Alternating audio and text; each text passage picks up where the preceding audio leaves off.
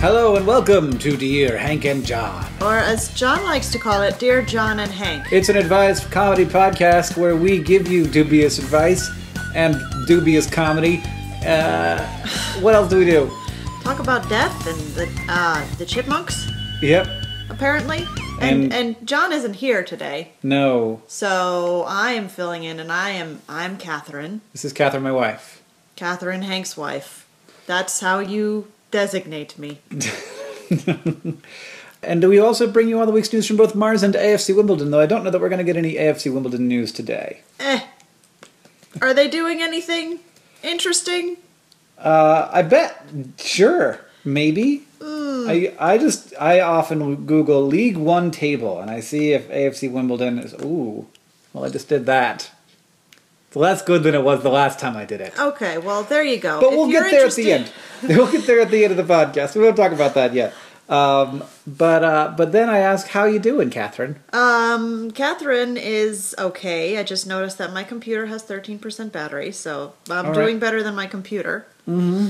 But I'm currently growing a human. Yes. Outside of my body now. Uh-huh. After having done it inside of my body for... Yep. Don't let them tell you it's 9 months. It's 9.5, sometimes 10.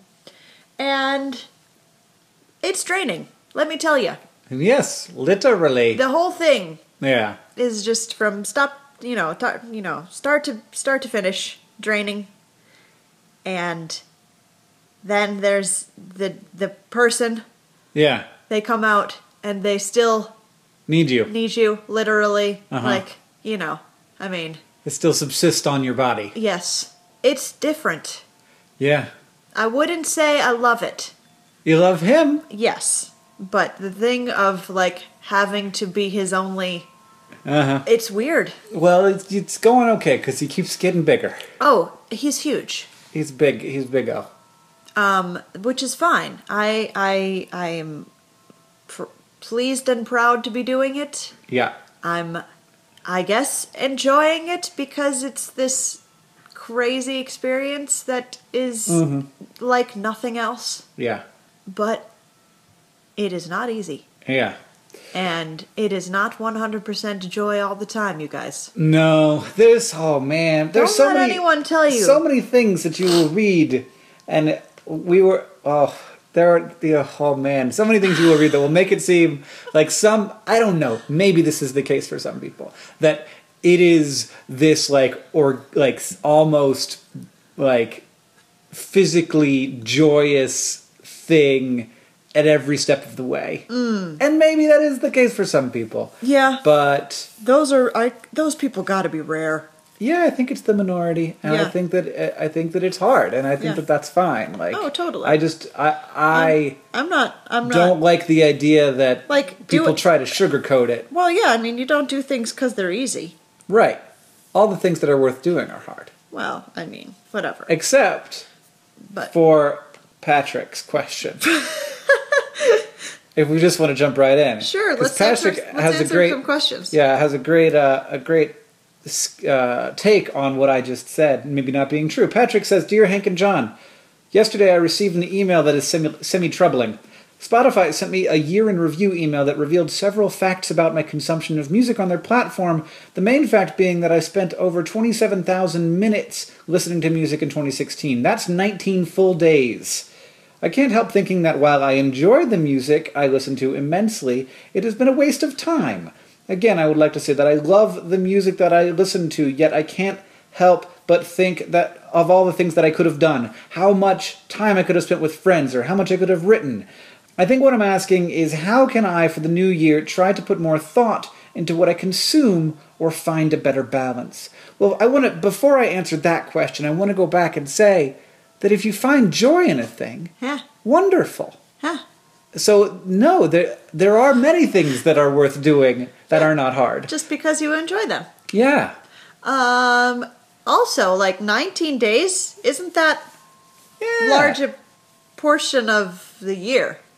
Yeah, I mean, I spent 19 days doing boringer things than listening to music. Probably pooping. Yeah, probably. I wish that I spent time that much time listening to music. I love listening to music myself. I think that it gets you in touch with like a human thing that is very sort of visceral, and like I miss having the time to spend lots of time listening to music and discovering new music. And also, I will say that, Patrick, you probably did other things while you were listening to that music. Well, that's my question. Like, when he's listening to music, is he just listening to music? Even because if I feel like that is not what most people's experience of listening to music is. Even if you are just sitting there with your headphones on. Sure. And that's all you're doing. You're just, like, your eyes closed, got blindfold on. Yeah. Headphones on. Yeah. You're submersed in a tank. You can sense no other sensations. You're still doing other stuff. Sure. Like, you're listening to that music, you're thinking about your life. It's yeah. It's gotta reflective, be reflective, contemplative time. Yes, and it's right. It's giving you time to become more of a person. Yeah. Whatever. I don't think you should be worried about this at all. So, I mean, you say that for the new year, I want to try to put more thought into what I consume or find a better balance. Again, Catherine said 19 days in 365 isn't actually all that many. Yeah, that's not. I don't think you're having a trouble with balance. No. But I do think that you should put thought into what you consume, and I also do think that spending time creating stuff is also really important. A thing that I can get trapped in sometimes is I can consume a lot of content that's very, very good, and I feel like I'll never make anything that good, and so I won't even start. And forgetting that, of course, everybody who created something that I really love, their first song they ever wrote wasn't a masterwork, you know? Sure, yeah. No. Though And also, with songwriting, sometimes I feel like it is that way. Well, the first song they write, I'm like, what? This is your first album? Stop, leave, go away. Well, it probably wasn't the first song they Right. wrote, though. Right. They probably wrote those songs in middle school that nobody gets to hear. Oh man, what I love to hear. Yeah. Some juvenilia from like Adele and... Right. Well, at the same time, like, Taylor Swift, what is she? 14? She's writing amazing stuff. She's a child. She has help. She probably has help. Let's be honest. Anyway, the thing about, making stuff is the more you do it, the better you are at it generally. Yeah. Right. Or at least you'll find more joy in it, or you'll find a better direction. I think if you're having a good time listening to music, Do that. do it. Definitely do that, Patrick.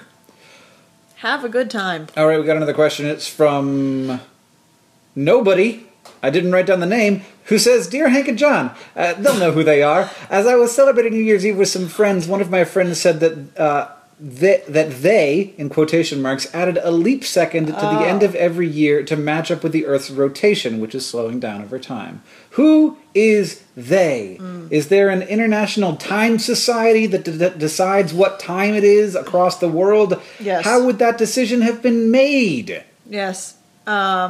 This is a fantastic question because you don't think about the fact that somebody decides what time it is. This is important because it is New Year's Day when we are recording this. Yes. So Well, we should have started the podcast by saying Happy New Year. It's the first podcast of 2017. Probably should have started the podcast by saying that. Happy New Year! It's the first podcast of 2017. Woo, woo, woo. Brrrr.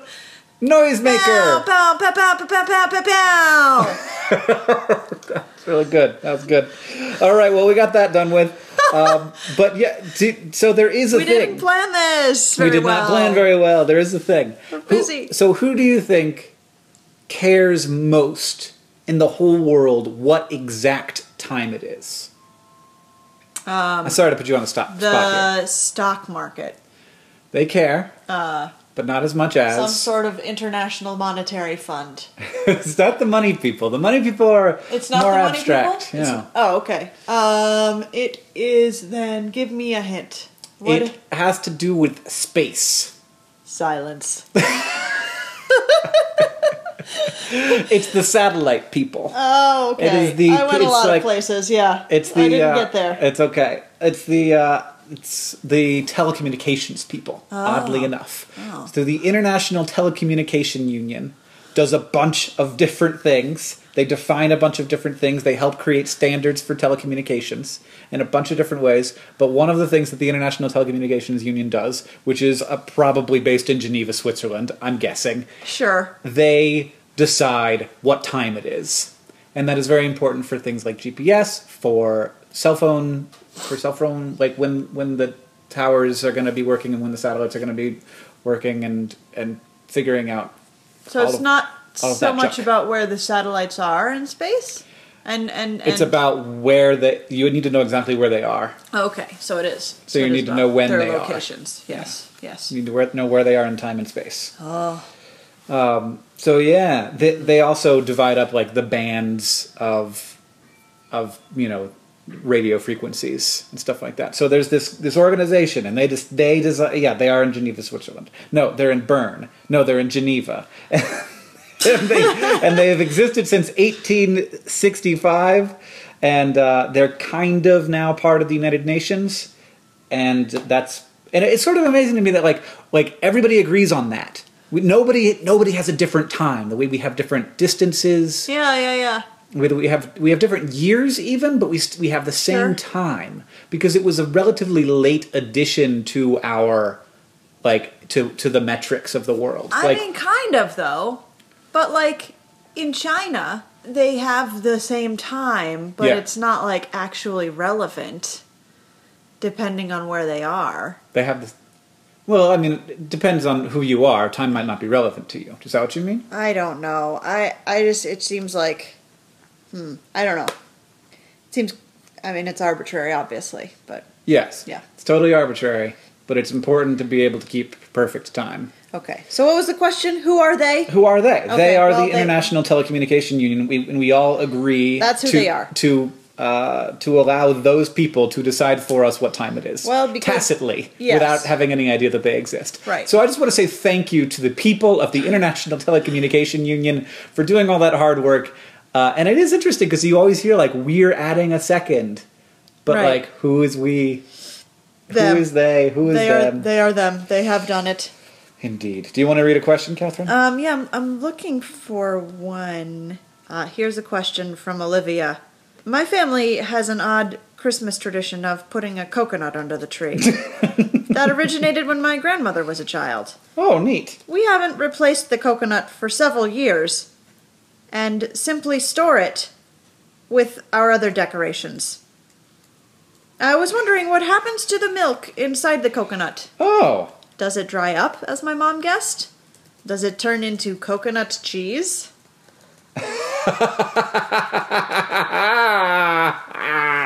How would said cheese taste? Oh God, coconut cheese. Should we get a new coconut?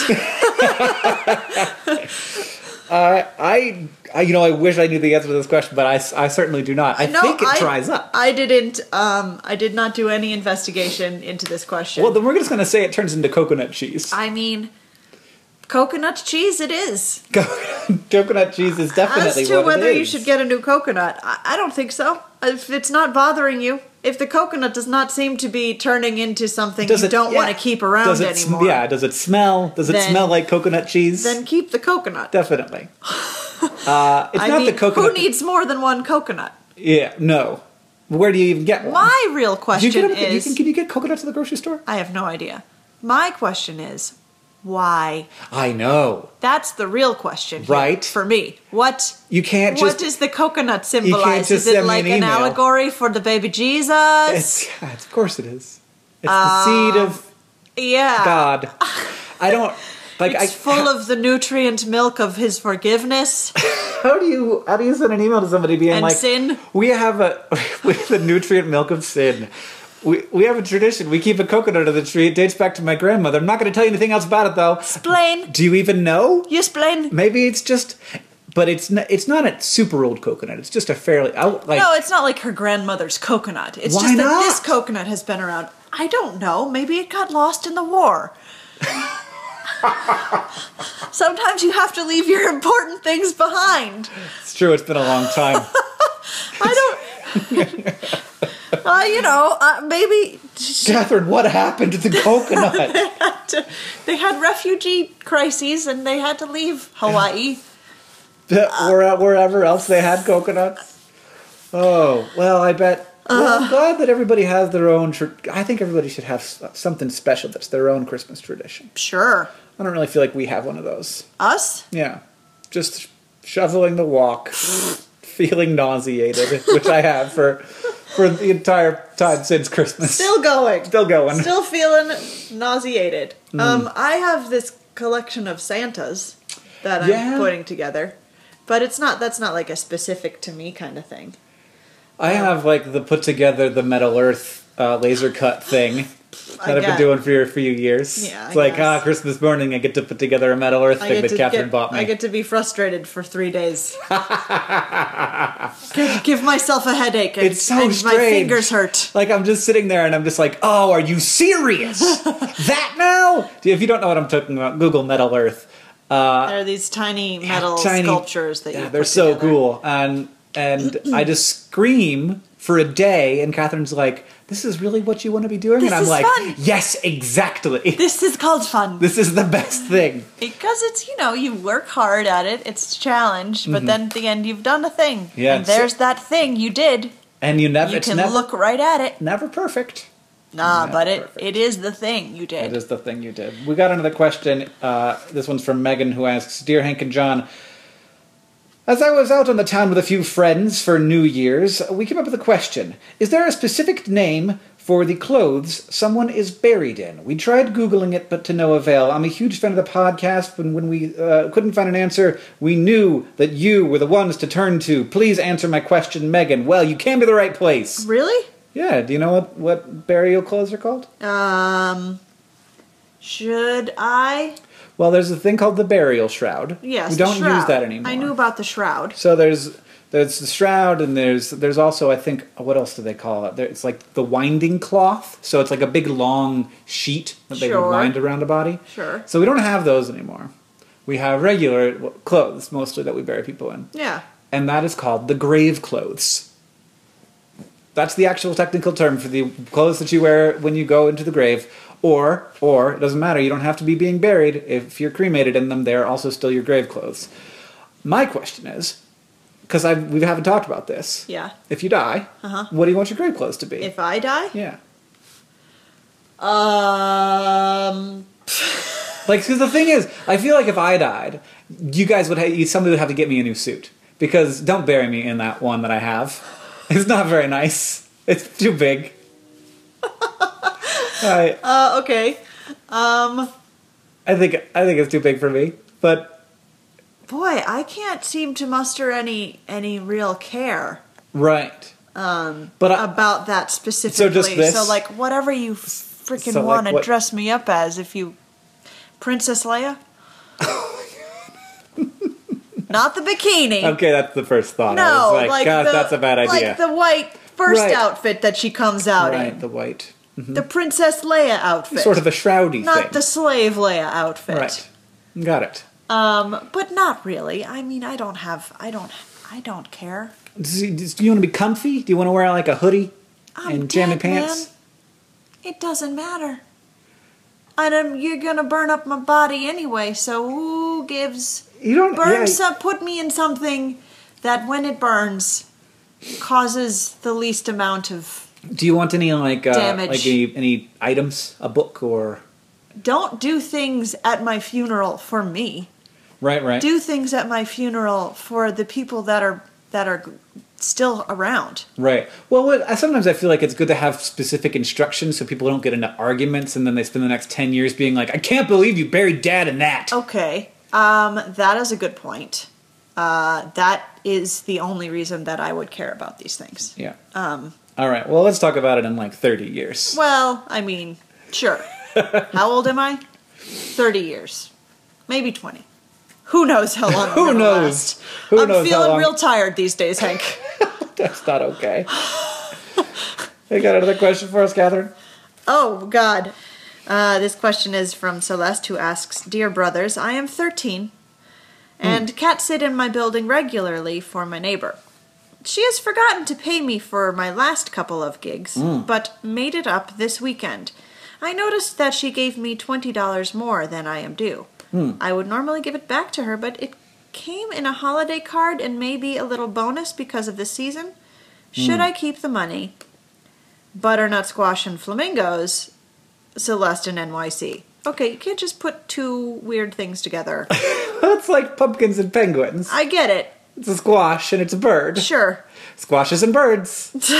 So I have a concern, which is that this is 100% present and 0% payment for previous gigs. Yes, exactly. I'm wondering if there was actually an arrangement to be paid for cat sitting ever. Oh, really? By this neighbor. I mean, a lot of times... Well, it seems like sometimes they were paid and sometimes they weren't Yeah, paid. it does seem like... Yeah. But I think that, I mean, it's difficult because you're 13, so it's like, you're not really an employee, but you're doing a favor for someone. Yeah, you should get paid if it's the thing that they said you're going to pay you for. Yes. That is number one. You should probably, if you're doing this regularly, and you're doing a good job... make sure that you get paid every time. Yeah. But this is definitely not back payment for missed previous payments. You don't think it's possible that it's back payment plus a little extra? Because I feel like there's a chance that it's one and a chance that it's the other. There's a chance that it's back payment plus a little extra, a chance that it's 100% present. I think it's present. You think it's 100% present? Yeah, because I mean, but it may be present with guilt associated. Right. Because they realized they forgot to pay you those other times. Maybe. Well, yeah, I mean, the only way to settle it is to ask. But I will say that it's definitely not accidental extra money. Exactly. You got a bonus. Yeah, don't give it back. But make sure that also if somebody has an extra puts an extra $20 in your that's a tip. Yeah, they didn't do that accidentally. Yeah. But I would have before this happened been like, Mrs. Stephanopoulos. I was trying to come up with a name that was not definitely one particular nationality, and you totally did that. I didn't want to be like the cheap Greek in your building. Oh my God, that's not even where I was going. I know, it's also not, not even a Greek stereotype. I don't think. I wouldn't know.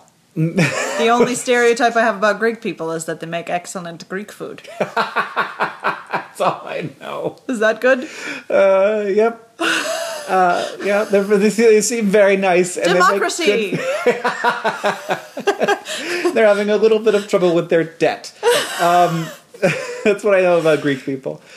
So yes, you got to be like, Mrs. Lady, pay me. Like you gotta have it come up before Christmas time, and then suddenly. Yeah. But you're 13. I understand that might be weird. Sure, that's hard. But if you do the thing, you should bring it up. Maybe just leave a note. It's in your building. Maybe if you just happen to see her or him, said lady, I think. Yeah, I think it said just neighbor. I think it was gender neutral. Okay. I just deleted the question from the... So it's gone. We don't know anymore. Because we're done. We're done with that one. Usually John and I do it, but okay. Yeah, well, there's too many things in the document, so I have to get rid of them. Anyway, Celeste, I think this is definitely not an accident, so don't give it back. And in the future, maybe just a little reminder. Yeah. When you schedule these things. Yeah. Okay, so three days. That'll be however much it is per day. Yeah. You know? Mm-hmm. Just a reminder. Mm-hmm. Or like when you leave a note at the end of the sitting, if there wasn't money, when you just be like, you can drop that off at my apartment anytime. Yep. This is my apartment number. Yeah. Here's my phone number. Just slide it under the door. Or knock down or whatever. You know, I could use that cash for Pokemon cards. I really love Noodles. Right? Noodles the cat. The really sweet cat. Yeah. Where's my 20? All right, we got another one. We gotta go. We gotta move on. That question's not even in the doc anymore. Juliana asks, Dear Hank and John, what is the best way to be empathetic toward your partner's insecurities? I love my partner very much, but I find myself often not being able to relate in the way that they need, and I say the wrong thing. I want to protect their feelings, and I also want to be honest. Oh. It's a good question for Katherine and I to answer, because we're different. That's real hard. We're different folk. Sure. Sure. Empathetic towards your partner's insecurities. It sounds a little bit. It almost sounds condescending just in the question judgy. asking. Yeah, But I understand what you're trying to say. and that's yes, and you have to think about these things and consider it well. Yes. Which I think you're doing a good job of doing already. What is the best way to be empathetic toward your partner's insecurities? How are you empathetic toward my insecurities, I don't know. Catherine? I'm trying to think of any.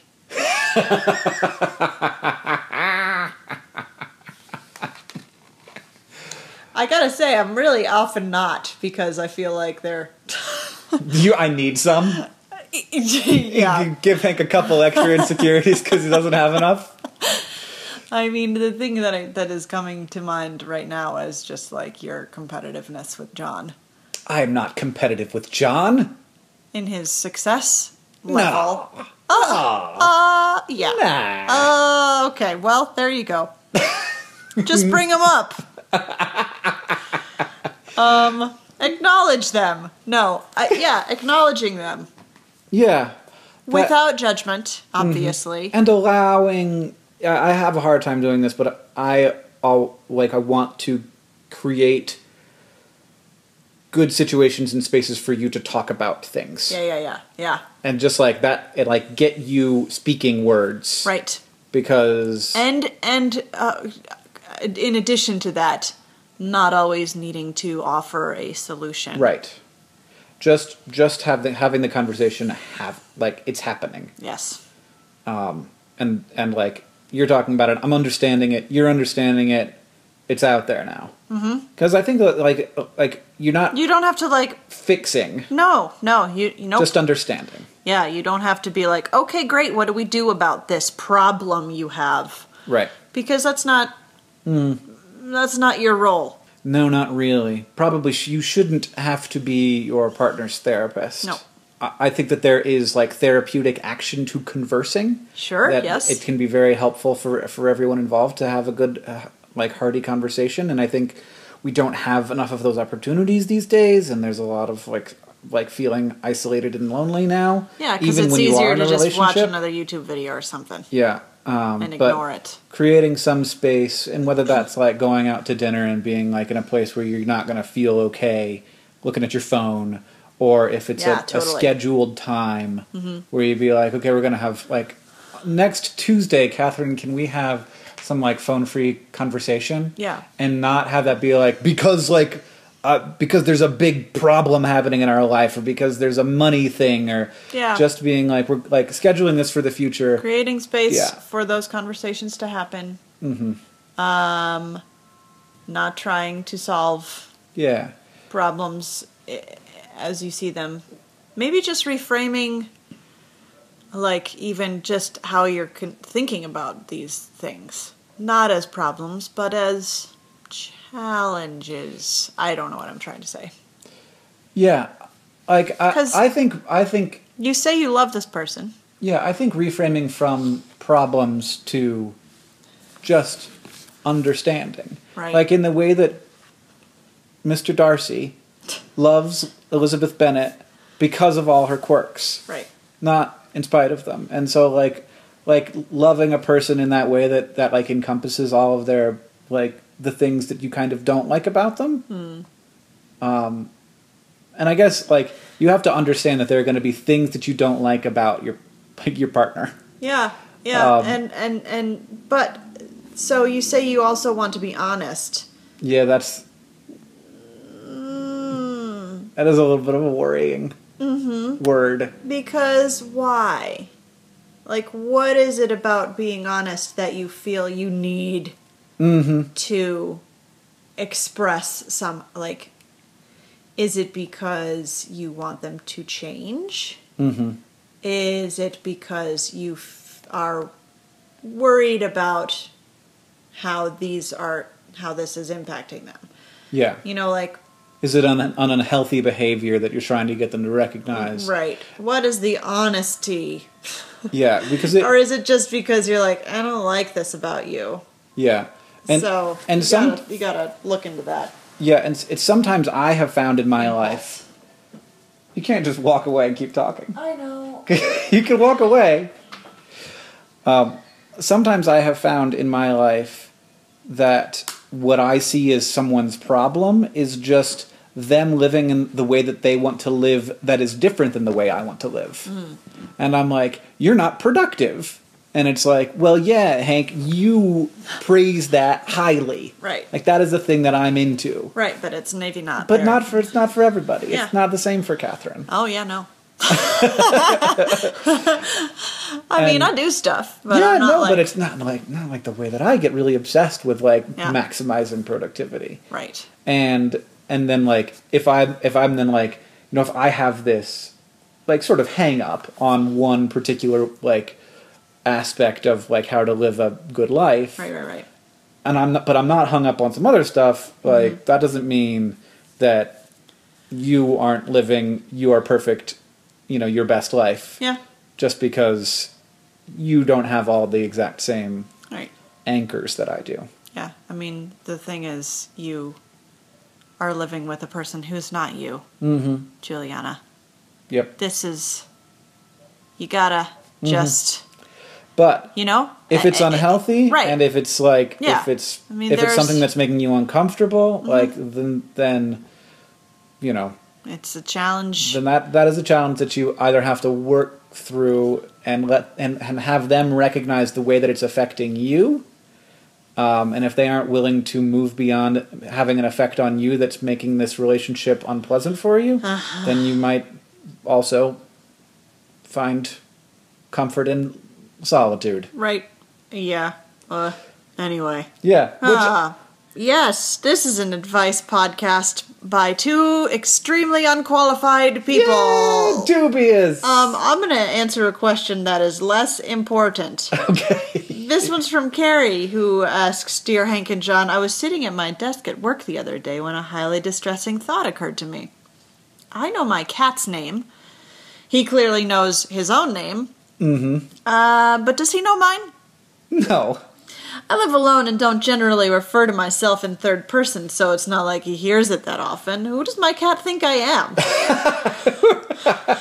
Am I just an anonymous conglomeration of smells and features to his brain? Well, okay. It's not that your cat knows his name either, anyway. But it's just like, that's a word that you say...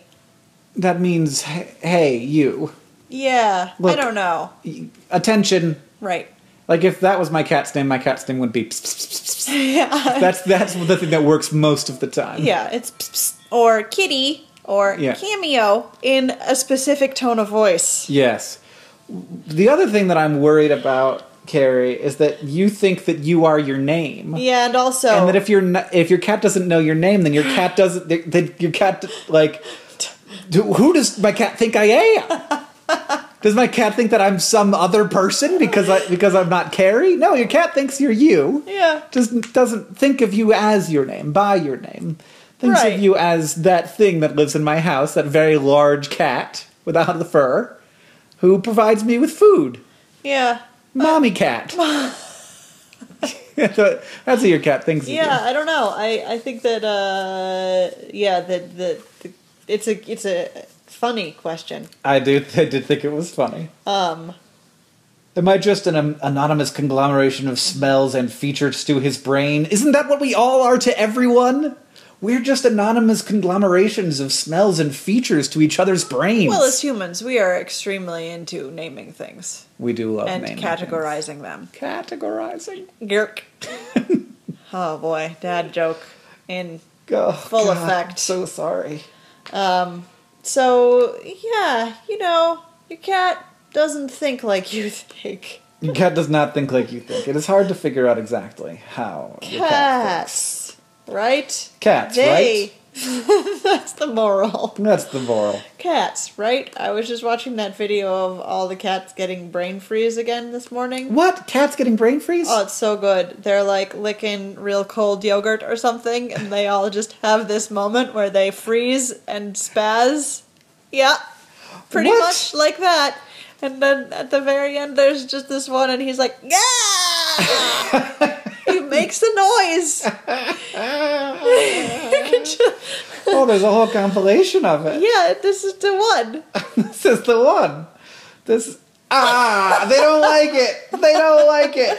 We'll put this up on the Patreon. They don't like it. They do that thing where you're like, you gotta you gotta pause and like clench all of my muscles while this is happening. Anyway, cat's right. Cat's right. Back to the advice. Here's another question. I don't know if you can count this as advice, but Anonymous asks, Dear Hank and John, why are commercials so loud? Or is it just me? It's not just you. Commercials are loud because... They want you to pay attention. No, I'm going to be completely honest here. Oh. Commercials are loud because television is ending. And they're trying to squeeze every last cent out of it before it implodes. It's the same reason that when you watch television now, all of the commercials are terrible for things that are embarrassing and probably just like oftentimes fraud television. I watched some TV the other day. There's so many ads. There's like 300 ads per minute. It's so much. I can't handle it. And they are only for people like over 60. Yes. Who still watch TV the way that TV used to be. That's why they're so loud, because a lot of those people are hard of hearing. And it's like, hey! You need this button to push when you fall down? You need this button? Oh, man. Get this button. I don't like... I really wish we could have based our content ecosystems on something except ads. Yeah, I mean, and this isn't to say that like, content is ending. No. But television, the way that it has existed. Right, and to be clear, I don't watch TV at the moments when, like, good advertisements are happening. Like, I don't watch The Walking Dead. Like, I'm sure if I watched an episode of The Walking Dead or some other, like... The Super Bowl. Ad-supported piece of content that lots of people actually watch. Right. But usually when I watch TV, it's like... it's like I'm stuck in a hotel or something. Right. Yes. And it's nighttime, and I'm sad and alone and looking for connection, and it's just like here's the world's top 10 air disasters. Right, and it's like local. Yeah, a lot of local stuff that is not relevant to you, and also has just very low production value, which is fine. Whatever. Not everybody can get Rhett and Link to make them a commercial. No. I got a response here. It's not a question. It's from Amanda, who asks, Dear Hank and John, excuse me, John. This question is for John. I'm going to take it, though. Oh, that's excellent, because he's not here to defend himself. But you expressed in the recent pod recording at NerdCon Stories that you aren't allowed to name your dogs similarly to the names of your family members. I would just like to point out to you that your dog's name is Willie and your brother's name is William. Would you maybe like to rethink your terrible mistake? Somebody got called out. So Willie's name is Wilson, not William. Yes, it's Fireball Wilson Roberts they call him Wilson. Yes. Not Willie. But when everyone assumes. When we were looking at baby names, like William was always going to be high on the list because my name is William, and my grandfather's name is William, and I'm not saying that Willie's existence affected that, but yes. But it did a little bit. Did it? No, not really. No, it didn't. It was mostly that I didn't want to name my son directly after me. Yeah. It seems like a weird thing to do. But anyway, we just wanted to let everybody know that John was a hypocrite and made a terrible, terrible mistake in his dog naming or in his criticism of other people's dog naming. So it's one of those two things. Definitely one of those two things. Yeah, I mean, anyway. The situation, as you said, is a little more complicated than Anna, is it? Who asked that question? I think it was Miranda. Thinks it was. But also, don't name your animals after your children or, Unless that's what they want to call them, I guess. Yeah, it's fine. Do whatever you want to Sure, do. right, sure. Yeah, there you go. That's the right answer. It's a pet. I say They're not gonna be name it around after forever. some food. Just like I say, there are an infinite number of pet names available, so don't go for a human pet name because you could name the pet Panettone and it would be great. Sure, yeah. That's a great name. You could name it Oreo. Yeah, or pears. Pears. You could name it Noodle, like that cat earlier in the podcast. Uh-huh. You could name it Gatorade. That's fine. All pet names are pet names. Like, you could... Glitter. That's fine. Sure. Yep. 2x4. Sure, why not? Absolutely. Yeah. You call it Tubi. Lamps. I love lamps. Yeah. Who doesn't? Yeah. Yeah. There's There's just an infinite number of names available to pets. Yeah, I mean, so why give it a human name? That's how I feel, but also do whatever you want to do. I have an Amazon employee who has written in to me. Oh, okay. I would like to hear about this. So in our last episode of the pod, John and I intentionally tried to activate people's Alexas Right, yes. and their Google Homes. And Richard says, I'm a computer science student in a university in the same town where Amazon is, so he's not at Amazon, the same town where Alexa was developed. Naturally, at some point, I came into contact with an employee who was on the Alexa team. They were telling me a fun story that during Amazon's big Super Bowl commercial, when Alec Baldwin and company asked Alexa to do a thing, there was a massive spike in Alexa queries due to people's Alexas in their living rooms being triggered by the TV. Yeah. They also said that this wasn't a surprise to the Amazon employees, as someone had actually thought of this beforehand, and they had provided extra servers and employees to deal with the spike. So, it is a known phenomenon, and the question is, can I buy a television commercial and steal a bunch of stuff from people by activating their Alexas and making them send me things with my very loud television commercial that I put on some television Alexa, show? Mail Hank Green. Yeah. 900 Snickers. Snickers. I was thinking something more valuable and easy to sell. Just like, can you get Alexa to send me Everybody wants a Snickers. gold or No, what? Yeah. Yes, everyone knows it's so easy to buy gold. On Amazon, right? Just send a small amount of gold, send it to this address, and then I'll get it and I'll run away and I'll finally have. No. I'm worried. I'm worried about Alexa hacking in some weird like somebody's gonna walk up to your back window and scream at the Alexa to make it do stuff. Yeah, and you should be. I don't feel good about those things. We have one though. I know. We got it for free. Google sent it to us. Sure. They were like, "You're a YouTuber. Here, have the Google Home."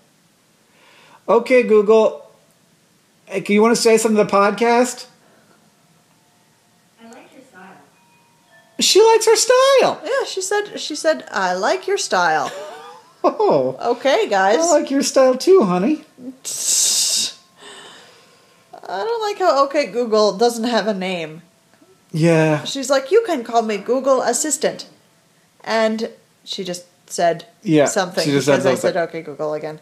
But I asked her what her name was and she said Yeah, we wouldn't let us rename. Yeah. But there's probably complicated reasons why that is, why they can't rename it easily. But I would much prefer to call it the name of a thing. Yeah, instead of having to say OK Google all the time. OK Google, OK Google, OK Google. Yeah. And I'm just like, oh God, I understand. I mean, I realize that you want me to say Google a Thurgan lunch, but I don't want to. I don't. Can I please just call her Pizza? Lady Pizza. Lady Pizza? Can you play me the news? That's the future. Lady Pizza, I would like to hear the news. I'm not saying that everybody should be able to rename their Google Homes anything they want, but I think that you should at least be able to choose between OK Google and Lady Pizza. Those should be the two choices. All right. Okay. Give us another question, Hank. This one is from Sarah, who asks, Dear Hank and John, I was recently watching a Vlogbrothers video entitled Why Are Fewer People Studying Science and Engineering? And I started to feel guilty. I have a STEM degree. I have a BS in mathematics. Post-college, I accepted a job at an industrial supply company, and while I do not use my degree every day, I do use the problem-solving skills my degree has taught me, but I still feel guilty. Have I turned my back on my fellow STEM comrades? Should I get a job utilizing my degree more? I'm happy where I am, but I still feel like I'm not living up to my potential, that I am doing a disservice to the world because it taught me all of this skill and I chose another path. Any dubious advice would be welcomed. Not Orion, Sarah. Don't be silly. It's so interesting what we can get caught up on and feel guilty about and get feel like we have this obligation to like what we used to want or what the world needs. But like obviously the world needs someone to do your job or no one would pay you to do it. And if you like it, then that's great. And also you probably, like as you say, you use your problem solving skills, but you probably also use all kinds of the skills that you learned in your STEM degree, and probably that degree helped you get that job in a number of different ways. So yeah. If you have like an abstract mathematics degree, you're not going to get a job doing abstract mathematics unless you're teaching it.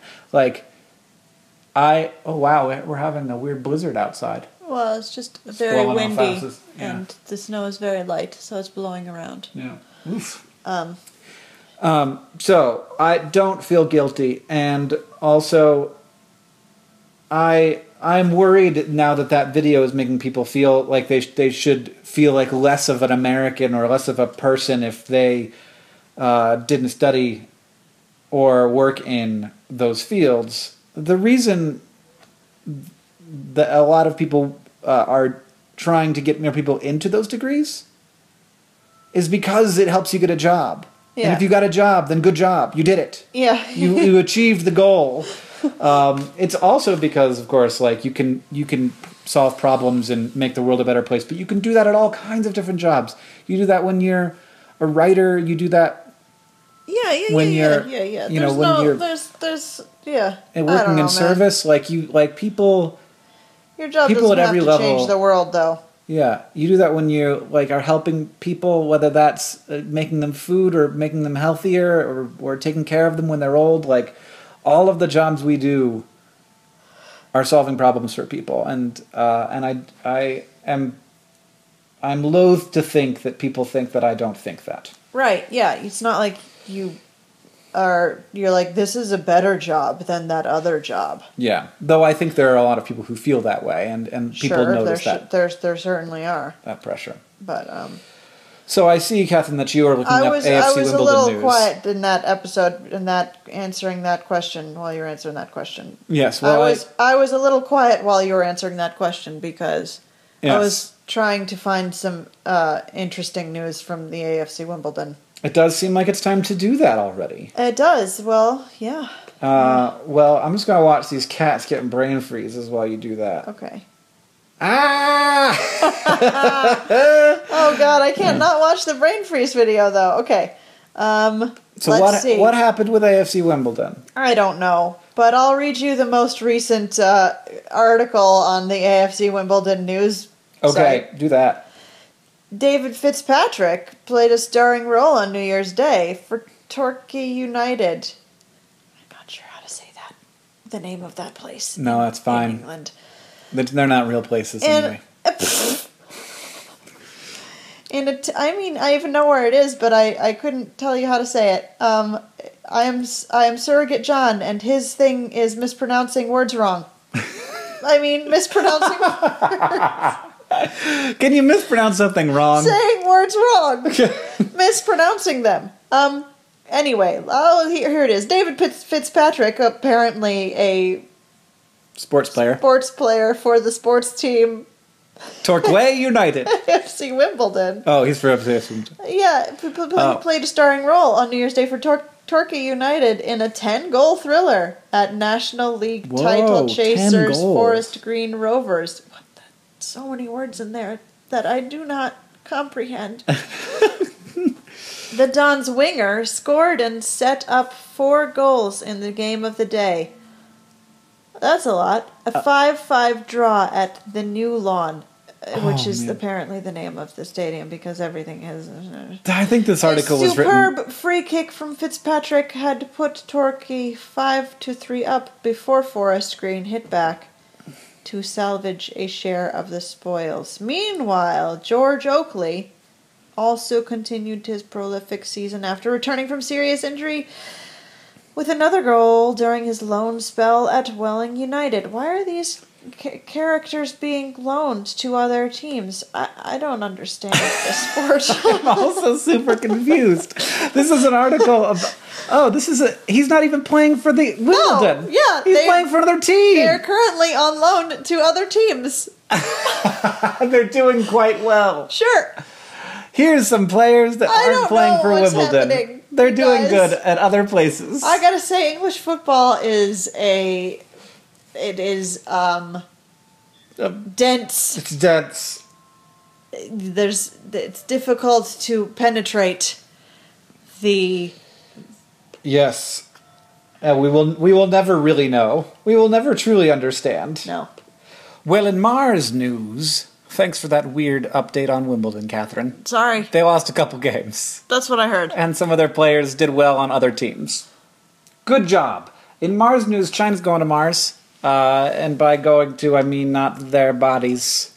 By 2020, they say. China is aiming to have a robotic mission to Mars by 2020, which is quite soon. It's 2017 now, officially, so that's just 3 years from now. That does not leave a ton of time for planning this, but that's exciting. And they also want to be sending a robot to the dark side of the moon in 2018. Mm-hmm. They've been doing a bunch more stuff. I heard about this news, and it made me curious how collaborative all of these plans are. Like, do they follow the same standardized practices of, like, making sure there isn't any Earth stuff, information, biology on these things? And, like, what's the goal? Do they share what they find there? Or are they going to be super proprietary about it? Like, I'm just curious about how that works with, because I know that there are like there's been Chinese people on the International Space Station. Yeah. So well, back in the day, everything was open and it was very collaborative. Like all the stuff we had, they could have, Russia could have, anybody could have in terms of what NASA was doing. When is back in the day? Until 2011, when the Congress was like, stop sharing our military secrets with China. Basically. But how about back before that day when there was like space race and stuff? Well, yeah, no, I'm not talking about the 60s. Okay. During the space shuttle era, 80s, 90s, 2000s, there was a lot of collaboration and a lot of the idea being we can work together in these scientific enterprises, and it will, even when we are arguing about stuff, it'll benefit all of us. Yeah.